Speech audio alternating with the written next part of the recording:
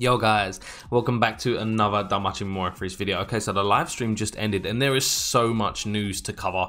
I've downloaded all of the screenshots that were taken during the live stream from the Danmachi Memoria Freese Reddit Discord. Again, big shout out to you guys. Thank you for all the translations and work you do each and every week.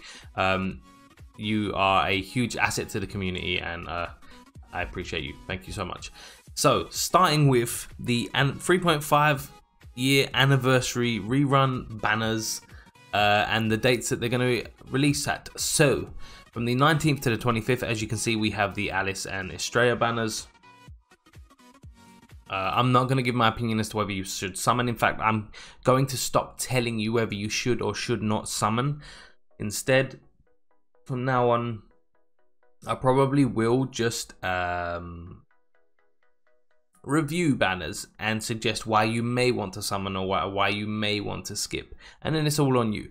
If you ask me if you should summon or not, you're probably not going to get a direct answer. Anyway, right, so from the 25th to the 31st, we will get the Kaguya and Elise banners back. By the way, guys, I will say that these are still fucking amazing units, so if you don't have them MLB'd, do the math. If it works in your favor, maybe it's you know, worthwhile summoning, but just keep in mind, we don't know what's coming in the future. There may still be a New Year's mini story event banner type situation.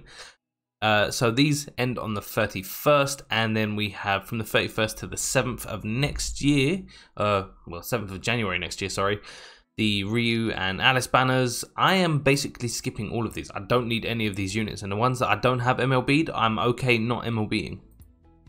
And then finally, from the 7th to the 14th of January, we have the final banner. The new 3.5 year anniversary login bonus. I haven't even bothered to count how much Iris we're getting from this. But as you can see, the first item you're going to get from there is the new cosmetic function that they've added to the game, where if you equip the dress or cosmetic or outfit to the unit, all of the units with the same name will look exactly like that. So yeah, they've added cosmetic features if you weren't aware. I think it's a little bit too late in the game's lifespan, and it feels like a cash grab because there are more and you do have to use paid Iris to get them. So anyway, this login bonus, greatly appreciated. I have no damn Iris and I need to kind of save now. I'm pretty much skipping all banners until maybe February. Oh, why did I choose to go free to play? Okay, great news for basically everyone. Haruhime and Wine will be added to the interact menu, so yay! You can basically go and interact with that adorable little thing whenever you want. That's so cringy, I'm sorry. Okay, this is huge news. For anyone that clears the Bell story chapter up to chapter 40, is it chapter 40? I think so. I think it was 40. You will be given a guaranteed OG Haruhime if you don't already have it. Basically, this is them realizing that Haruhime is OP and pretty much a necessity to everyone. She's like an essential. Everyone, you need her. Full stop, you need her.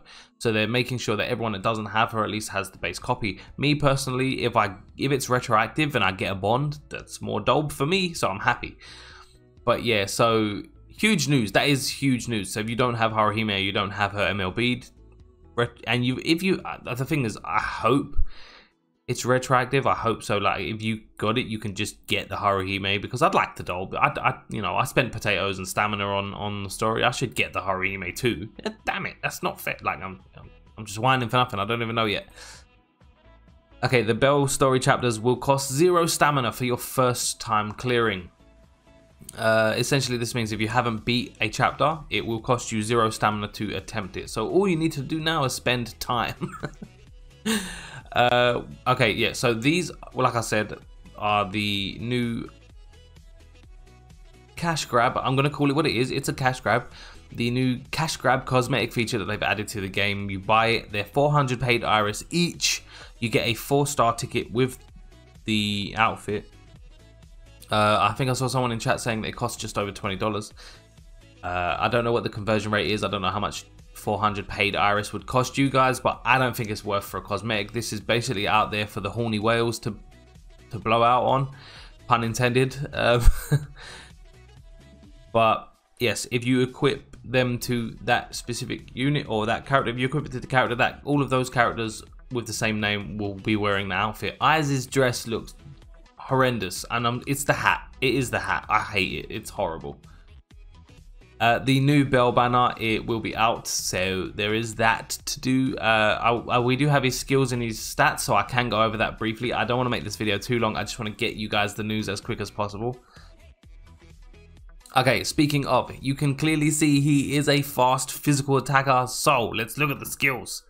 I'm not going to bring the skills up, we're just going to look at the images. I'm just going to read them out. So they're on the other screen, so sorry if it looks off-putting that I'm looking the other direction. Is that like cutting in there? No, okay, cool. Special art, AoE, ultra fire, physical attack with ultra penetration rate and temporary great strength boost, physical resist, magic resist, and fire resist. Minus 50% for 1 turn. Now, while that is okay for mixed teams, I still don't think that's worth.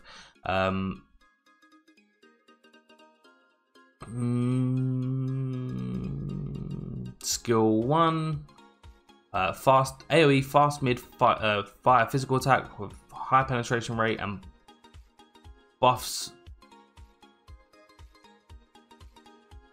Removes foes buffs by 2 turns. Lowers foes buffs by 2 turns. Oh my god, I got there eventually. And lowers allies debuffs by 2 turns. There's been a bit of a typo here, rather than putting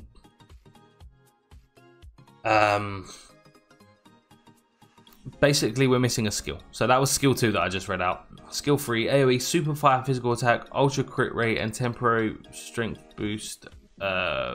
Plus a self 30% heal, which is okay. It is what it is. He's kind of meh so far. Developmental abilities.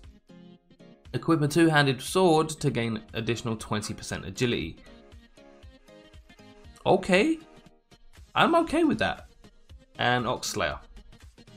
Okay, so I already know what he's supposed to be used for. It's kind of sucky, but it is what it is. I don't think he's all that. In fact, he seems kind of meh. The only great thing about him is the artwork. I love the art style. The new art style they're going for with this Bell and the Wine look amazing, astounding. I am all for it.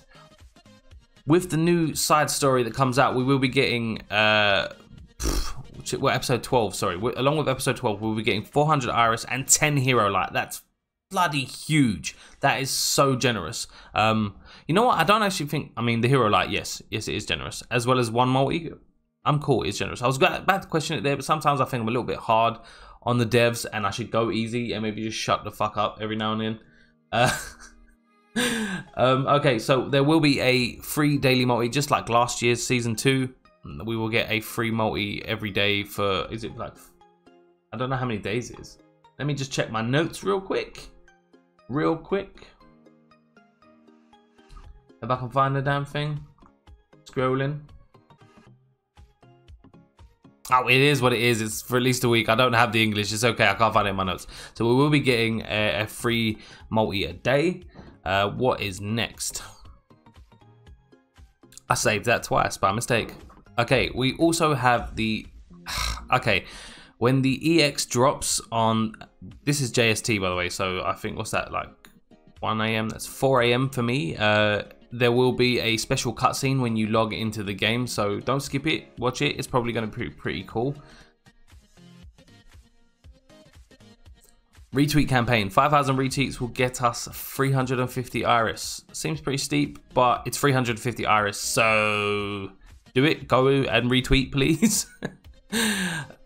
Okay, right. I definitely need my notes for this one, because the guys over on Discord did actually go through this. Okay, so over my notes over here so we can see properly. So I can see properly, sorry. So winter 2021, skill flow functions available in certain events. So they're going to be bringing back the skill flow if you missed that beforehand. I'm not going to go over it in detail now. 2021 in spring, there's a new collab banner. Again, in spring in 2021, new battle content. New battle content? I am assuming that means a new game mode, and I'm extremely happy to hear that, because I've been saying for ages, we need a mode that isn't just recycled from other modes. Anyway, you know what would be nice? A tower mode type situation. I mean, we kind of have that with Monsterphilia, sort of ish, but not really. Summer 2021 skip ticket functions will be implemented. If you've ever played 7 Deadly Sins or anything like that, these are good. They will cut down your grind immensely.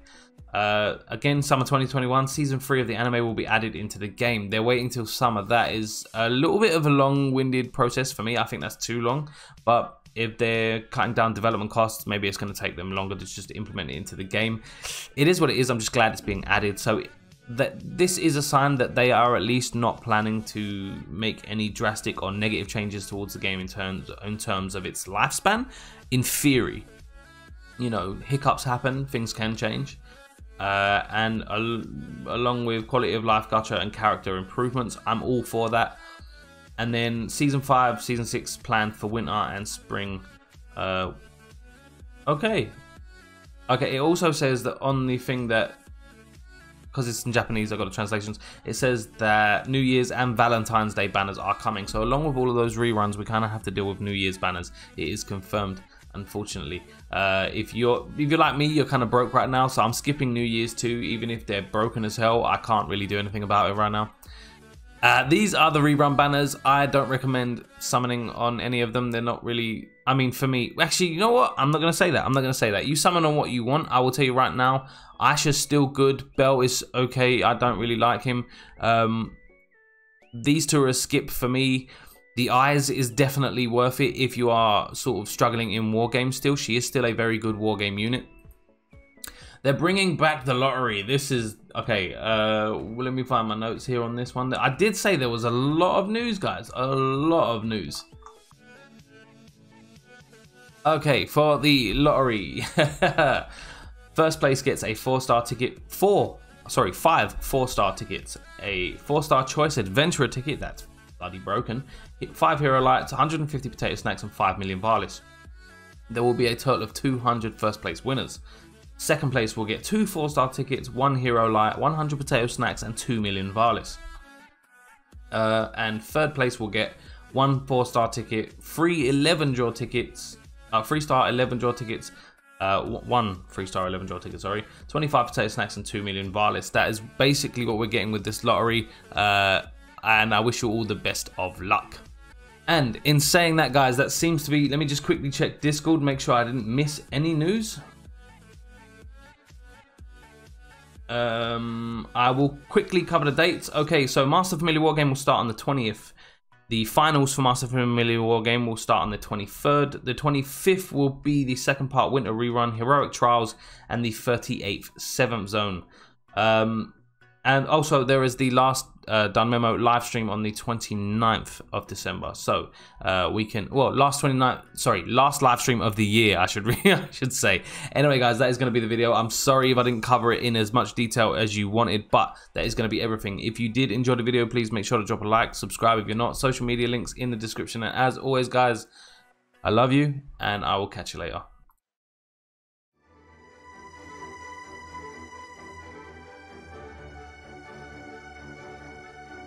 Fire!